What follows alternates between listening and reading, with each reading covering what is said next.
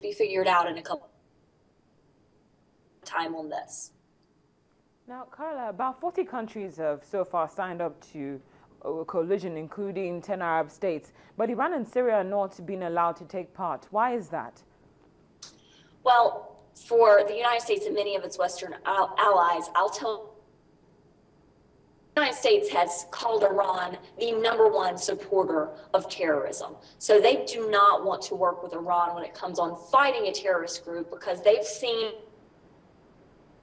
Hamas. It doesn't really matter if it's a Sunni or a Shia terrorist group. The United States feels that Iran, the government of Iran, is a place that is not going to be fighting the terrorist group in the same way that the Western allies in this coalition is going to be fighting them. I think that Syria, when it comes to arming the Syrian opposition, this opposition is not only going to fight the Islamic State, it's also going to eventually fight the Assad government. That's been something that the United States military here in Washington has made very clear. And I think that if they later make Syria an opponent, it just would not work out. Well, finally, let's just go down memory lane right now, Carla. A similar conference was held a few months ago to counter the Boko Haram threat, and now this one is being held to address the ISIL threat. If we're going to compare and contrast here, it's pretty clear that there is more investment in tackling ISIL than the Boko Haram threat. Why is that the case? I feel that that is the case. The Western allies that are involved in this coalition against the Islamic State and the Arab allies that have been involved in this coalition feel that the Islamic State is a lot goes to say when you feel self-preservation is at stake, you're more willing to get involved in a coalition. Let's be upfront about this. Western allies, the entire wherever it can. But when it came with Boko Haram has been a horrible threat in the region. But Boko Haram has not really reached out as much. I know France is doing a lot to help with Boko Haram. When you look at the Islamic State, look at what they've done. You mentioned it in the package that you guys aired. They have killed 3 American journalists. They've killed a citizen of the United Kingdom. This is a threat that a lot of the people in this coalition feel that the Islamic State militants could train their own people and send them back to terrorize their nation on their soil. And they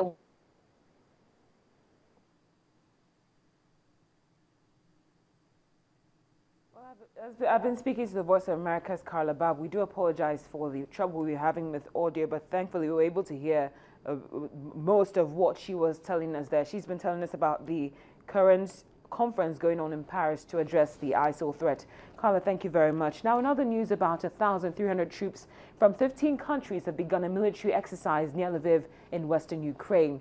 The U.S. confirmed the drill had been planned before the current crisis in eastern Ukraine, where government forces have been battling pro-Russian rebels. Clashes have continued in eastern Ukraine, particularly around the city of Donetsk, despite a ceasefire deal. Russia denies sending troops to aid the rebels, as alleged by Ukraine and NATO.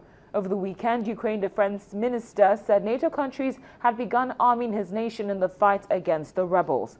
Some 200 U.S. troops are taking part in the military exercise, codenamed Rapid Trident, near Lviv on the Polish-Ukrainian border, and some 1,000 kilometers from the fighting in the east. The exercise will bring together troops from several NATO member states and from former Soviet bloc countries that are part of NATO's Partnership for Peace program.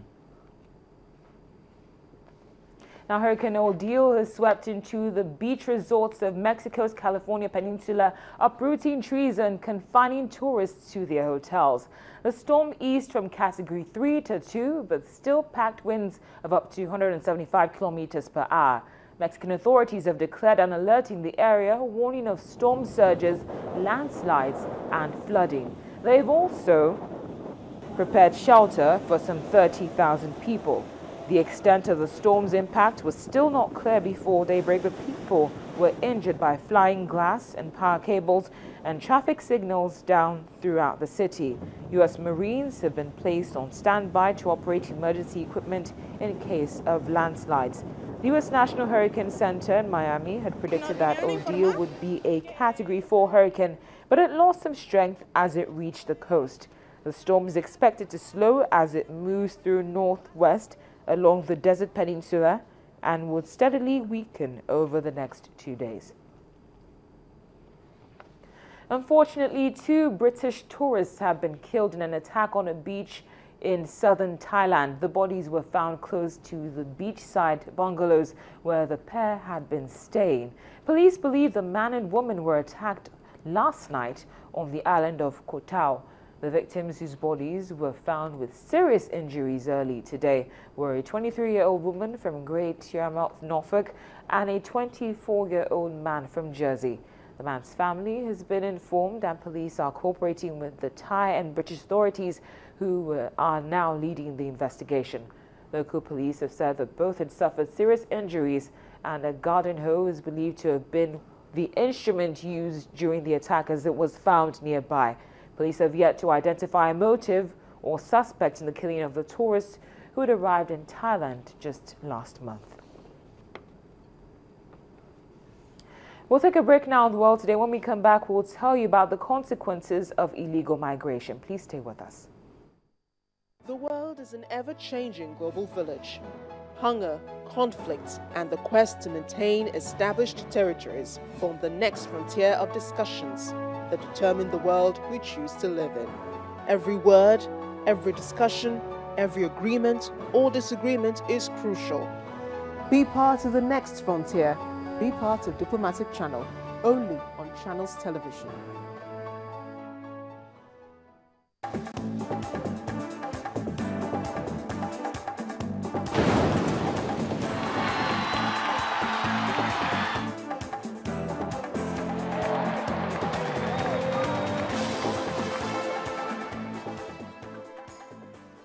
Welcome back. You're still watching The World Today on Channels Television. Now we shift our attention to Africa. The Libyan Navy has confirmed that many migrants have drowned while trying to reach Europe after their boat sank off Libya. He confirmed that 36 people had been rescued after the vessel, which carried 250, went down near Tajoura, east of Tripoli. However, new reports have emerged concerning another sinking in which up to 500 people may have drowned last week off the coast of Malta.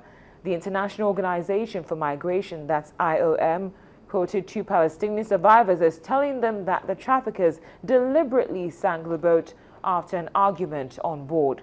The Maltese authorities have not yet commented on the situation. There's been a surge in the number of migrants leaving Libya this year, with human traffickers taking advantage of the political chaos. Now to health news. Liberia is not out of the woods yet concerning the Ebola virus, with Ebola death toll having reached 2,296 across West Africa. Motorbike taxi drivers in Liberia's capital, Monrovia, now fear that contracting the virus due to the high number of passengers that they carry throughout the day. For thousands living in the bustling capital, motorbike taxis are the preferred mode of transportation. But as the country struggles to contain the Ebola crisis, many live in fear of contracting the disease. I feel very bad because the Ebola have a lot of setback on us right now because people are not really moving like before, as you can see. And in the risks, we're carrying people around, buying things, and more people right now, we are afraid. Taking one passenger down by, and most of them they are not equipped. Like you see me at 45 already. Ebola is a spread through body fluids such as the blood, sweat, or vomit of those who are infected with the disease. Healthcare workers are among the most vulnerable to the Ebola virus. This comes after Liberia's National Defense Minister told the United Nations Security Council last week that Ebola posed a threat to the country's national existence and was spreading like wildfire and devouring everything in its path. The Liberian President Ellen Johnson Sirleaf is facing the reality that the Ebola crisis gripping her country could worsen in the coming weeks as health workers struggle with inadequate supplies, a lack of outside support, and the population in fear. In the meantime, the motorbike taxi drivers in the country say they have taken extra precautionary measures to protect themselves.